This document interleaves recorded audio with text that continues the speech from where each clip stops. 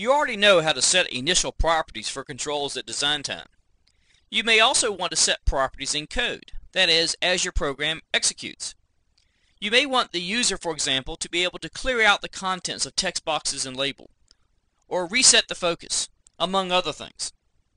I'll be using this sample program to demonstrate writing code to clear controls.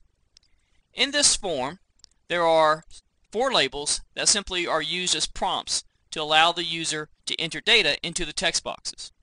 The labels are not referenced in code, so therefore they're not renamed. The text boxes, on the other hand, are going to be used in code, so therefore they should be renamed.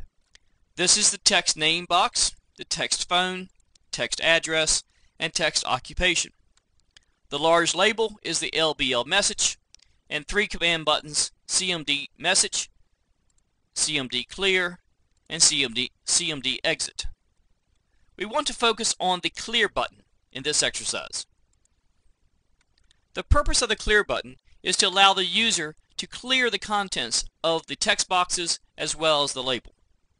So let's open up the code window for this clear button. As you can see, I've already written a comment that describes the purpose of this procedure, that is, clear the contents of the text boxes. To clear the contents of a text box, we need to reference the name of the text box, in this case txt name, and we want to affect the text property. So txt name dot text equals, and then quote, quote. This is known as an empty string or a null string. A null string is no space between 2 quotation marks. That will simply clear the contents of the text box.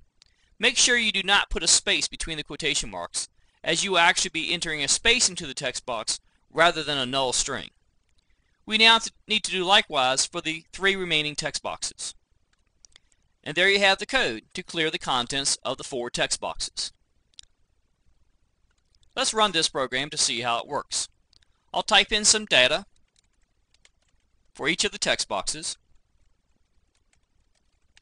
and click on Display Message. And that causes the Have a Nice Day message to be displayed. Clicking on our Clear button, you'll notice that the 4 text boxes have now been cleared, but the label has not been cleared. And that's because we simply did not write code to cause that to happen. Let's return to the code window and see how we would clear the contents of a label. It's done in much the same manner, except you need to recognize that a label does not have a text box, rather it has a caption property. But you still set it equal to the null string. Now when this code is executed, the label will be cleared along with the 4 text boxes. We'll run it one more time, and I'll enter some data. I'll click the Display Message button, and then I'll click on our Clear button, and you'll note that the text boxes as well as the label now are cleared. Notice, however, that the focus remains on the Clear button. That is, the user's eye is still directed to this Clear button. That's because that was the last action taken by the user. It would be nice, however, for the user to be able to be directed to go directly back to the name box to enter another name. We could cause that to happen automatically by using a set focus method. Let's return to the code window and enter this line of code.